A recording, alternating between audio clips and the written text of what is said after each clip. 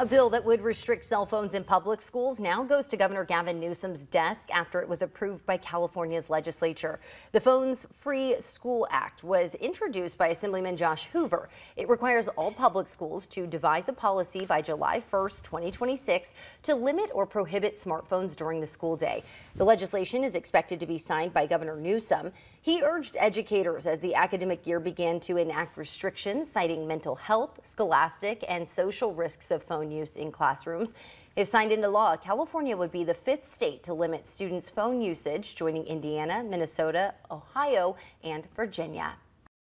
Hey Central California, stay up to date with all the latest news and weather. Don't forget to hit that like button and subscribe to ABC 30 Action News.